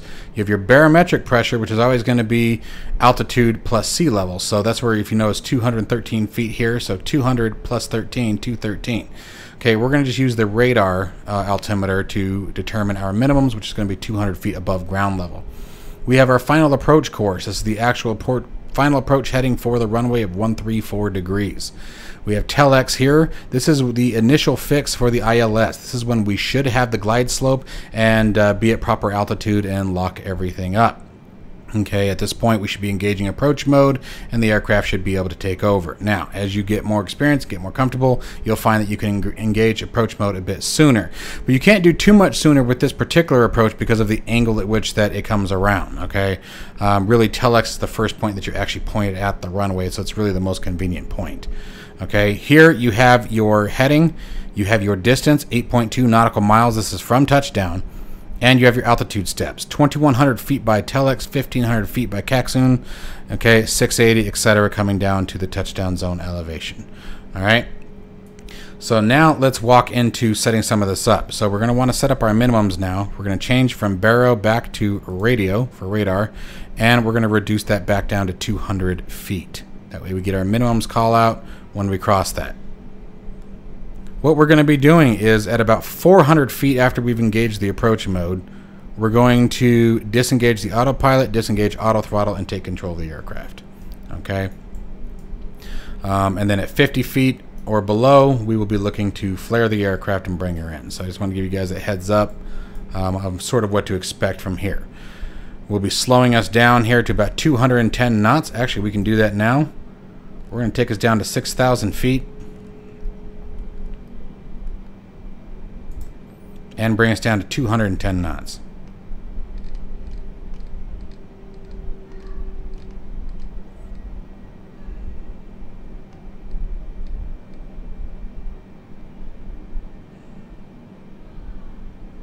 Oh, forgot to hit it.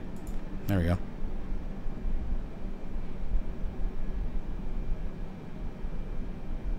So first it's going to slow down, then it should start to descend.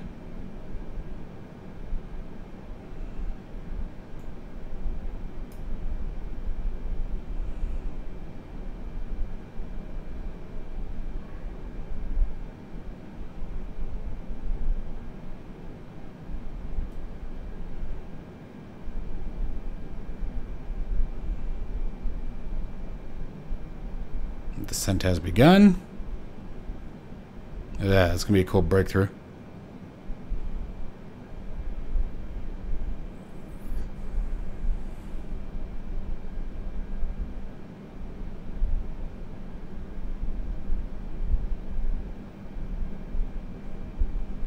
And so now that we've reached approximately 210 knots, you can see our rate of descent is increasing.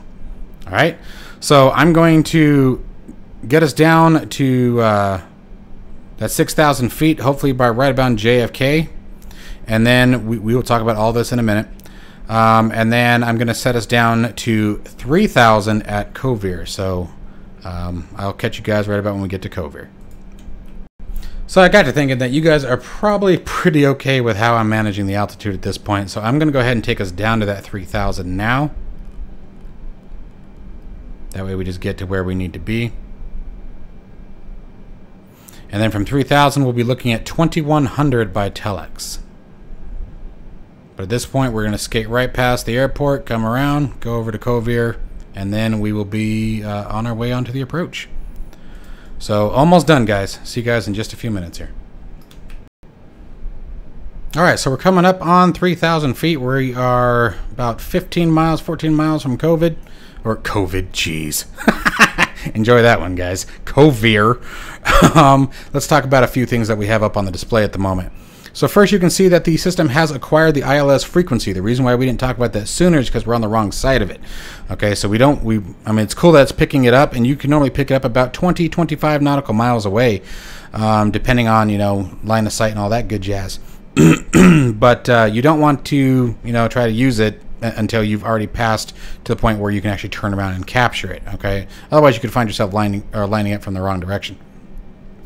Let's see here. So we have our localizer indicator. This is the diamond. When it's in the center, means we're right down the center line of the runway. And there's a vertical diamond that we'll see here in a little bit, meaning that we're on the glide slope. If that diamond is up here, we're below the glide slope. If it's over down here, which is more critical, we are above it.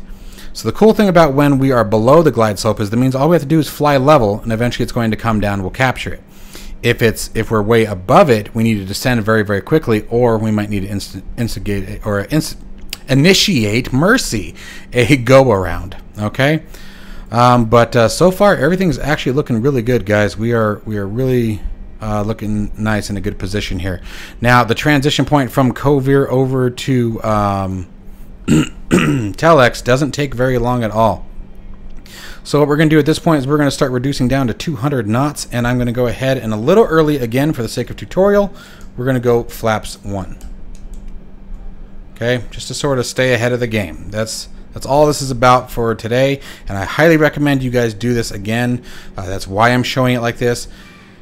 Keep it comfortable, guys. Keep it comfortable until you're ready to start doing things faster and more like clockwork and at the proper time. Stay ahead of it while you're learning. That way you keep the stress level down.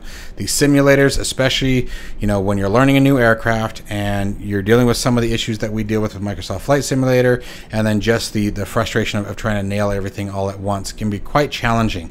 You know, you got to remember, in the real aircraft, there's 2 of them. Okay, you have a pilot and a co-pilot doing everything that you're trying to do by yourself.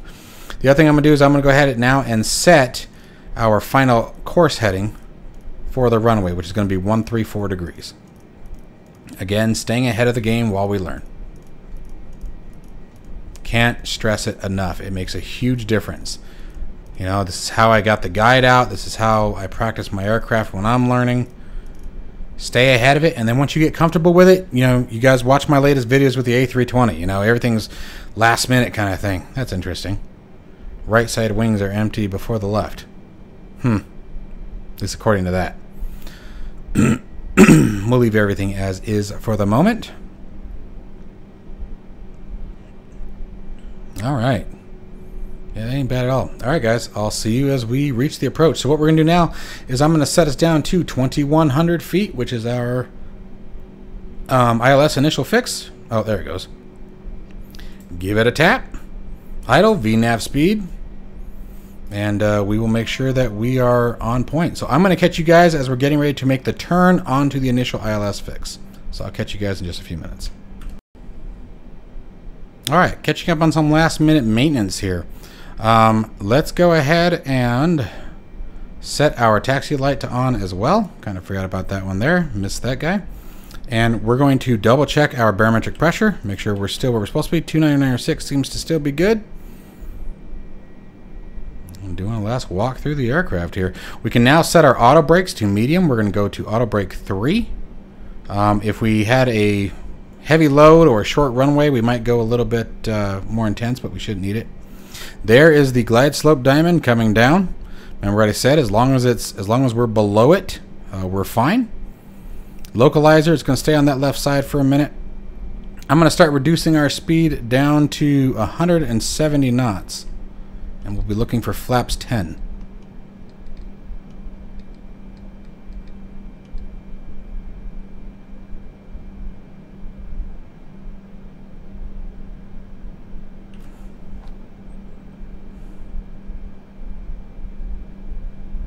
And remember, we're landing with flaps 25 today.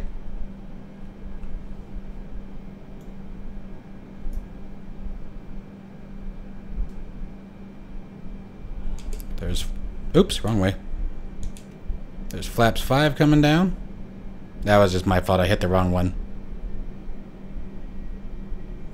And we'll actually go ahead and go down to 165 knots. And again, this is just to stay ahead of the game while you learn. That's why I'm doing everything so early. I can't stress that enough. And every time I try to do this in these tutorials, there's always someone who comments about it. So that's why I'm saying it so many damn times. I know it's early. I'm doing that on purpose. Ideally, you should be starting these configurations at about 15 miles from your final approach, but you know, the A320, you don't really start dropping flaps and things like that until about 10 miles. So, we're just going to hold our altitude here. There's flaps 10 coming in.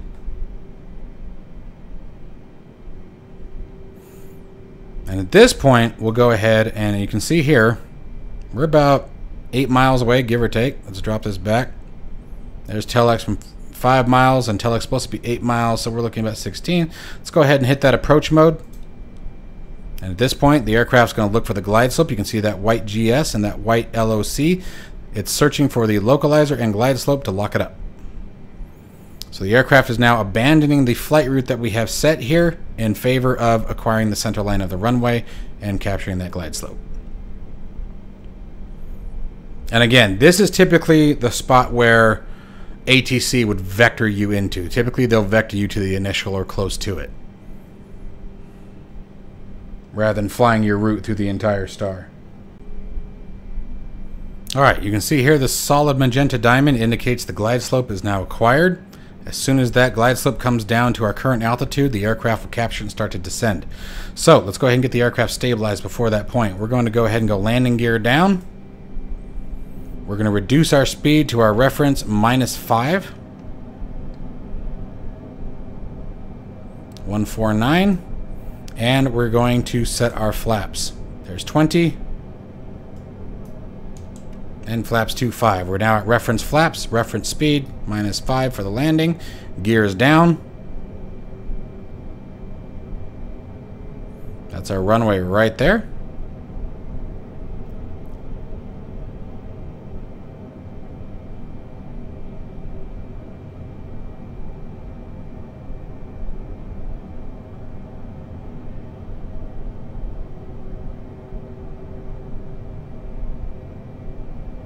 Whew.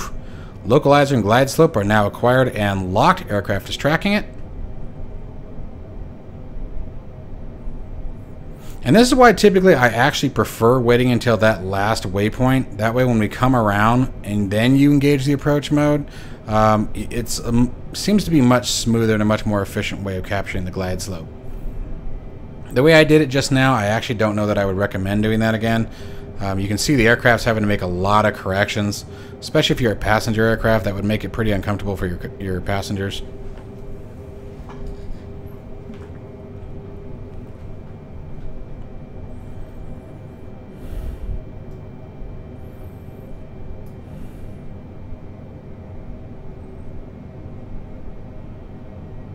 Looking at 1,000 feet above ground.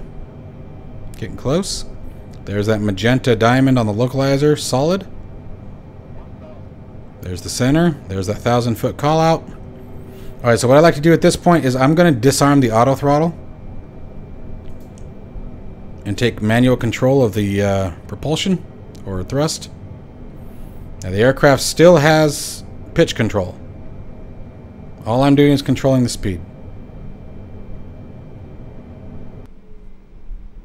So, unfortunately, guys, the recording got extremely scrambled through that entire last segment, where we joined up with telex and rode the glide slope in.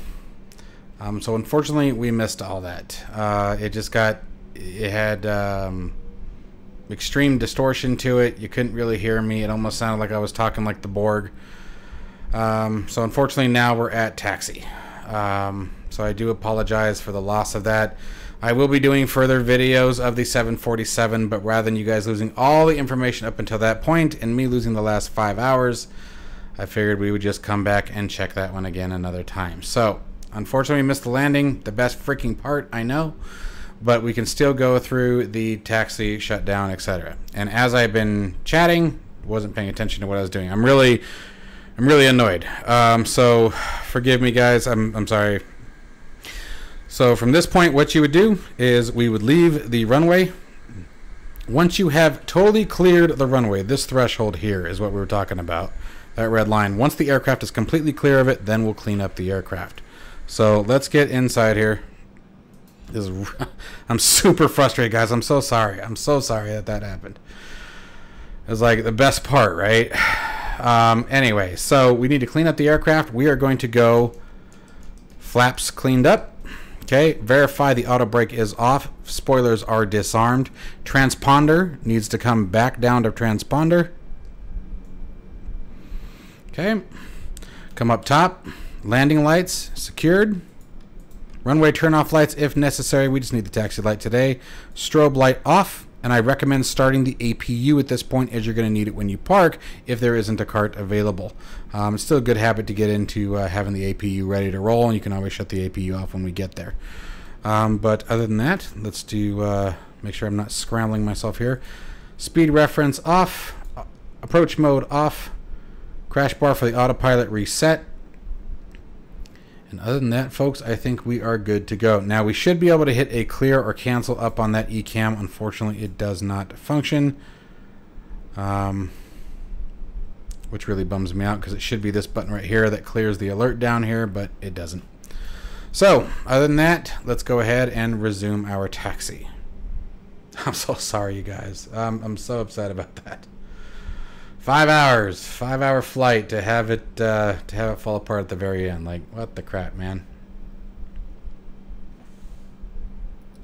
All right, let's bring her around again using those foot brakes to turn her.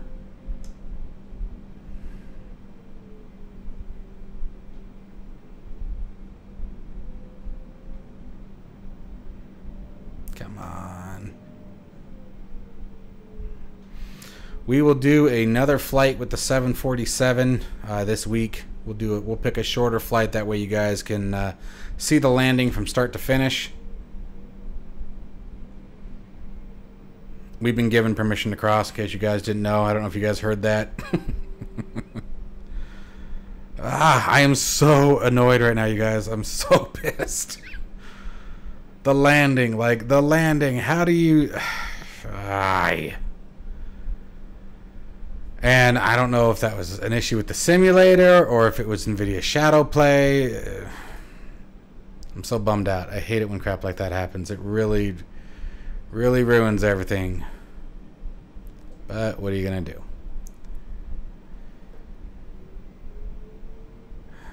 It was a cool landing, too. Though I think I might have bounced. But other than that, I think it felt all right. I will say that this is one of those aircraft that I think I'd prefer to try flying in VR, just because you're up so much higher than some of the other aircraft. I mean, well, any other aircraft in the simulator that I can think of, anyway. I think I saw that cargo is back over here. Although with this simulator, it could be anywhere, so honestly, I'll probably just take it somewhere and park it so you guys can see the shutdown. I'm trying not to be bitter. I'm trying to stay in a good mood, but oh man, I'm so mad. I always check my recordings after each segment to make sure everything went well. Did I talk clearly? You know, did everything go all right? And yeah, I just check it briefly. You know, just for those weird audio issues. You know, one of us might have a habit of starting a video with his mic muted. So now I've gotten the habit of, like, every single time, you know, I do a segment, I check it, especially if I stepped away for a minute or anything like that. Come on, girl. This is crazy. Turn. The amount of thrust I am having to use to get this nose around is crazy. Alright, I think it looks like a cargo load. I honestly don't know. This airport is so freaking huge. Ah, look, DC-6. Hopefully you guys still got some good value out of this video. I hope you guys can hear it. Like, I'm really bummed. I am so bummed right now. The video was going good. I thought we were on point. Everything was working nicely. Come on.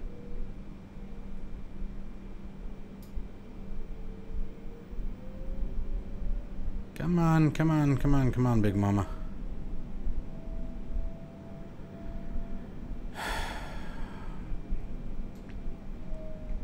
And honestly, that one, I don't see how it could be the simulator. So, it is what it is.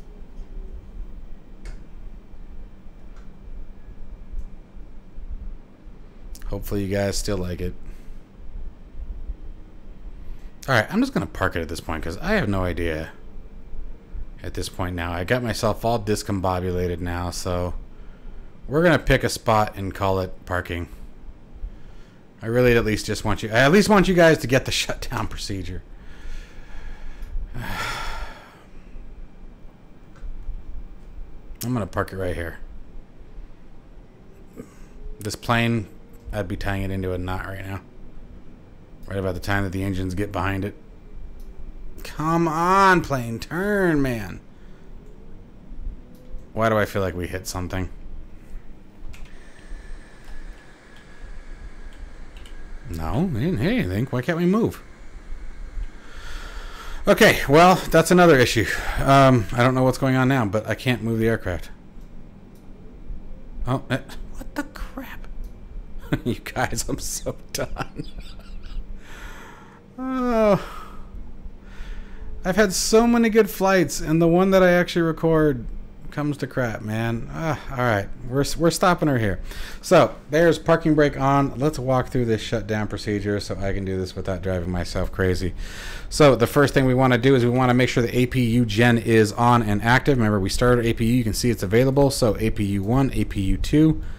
Let's step on down here, and we're going to do fuel cutoffs. Get those engines shut down. Oh, and there's Microsoft. Knock it off.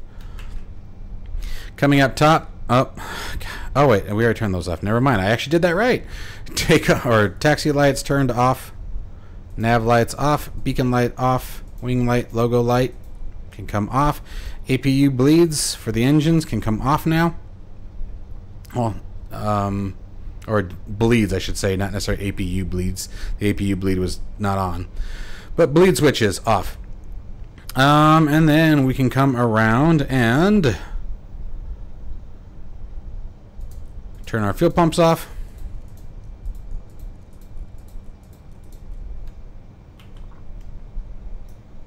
Flight director's off. VOR's off. Autopilot panel is clear. Transponder to standby. Doing our flow. Flaps are secure. Auto brake is secure. Landing gears down locked. Spoilers are disarmed. Parking brake set. Panel clear. Boom. Coming back up top. Working our way down. IRS is off. APU off.